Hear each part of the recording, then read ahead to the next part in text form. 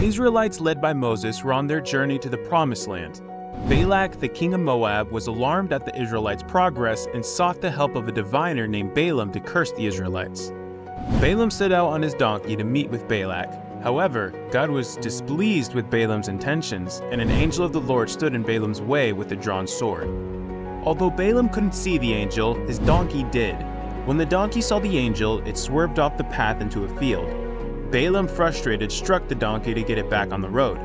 The angel appears again in a narrow path with walls on both sides. The donkey, trying to avoid the angel, presses against the wall, crushing Balaam's foot. In frustration, Balaam strikes the donkey again. The angel moves to a narrow place where there is no room for the donkey to turn. The donkey, unable to proceed, falls down. Balaam, now angry, strikes the donkey with the staff. At this point, the Lord opened the mouth of the donkey, and it spoke to Balaam, questioning why he keeps beating her when she did nothing wrong.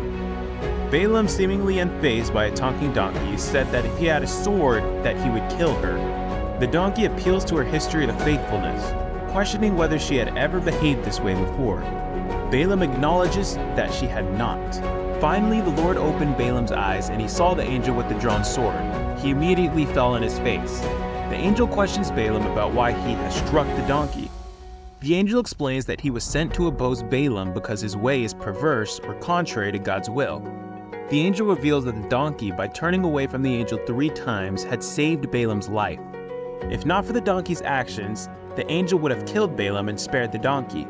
Balaam acknowledges his sin, admitting that he did not know the angel was standing in the way.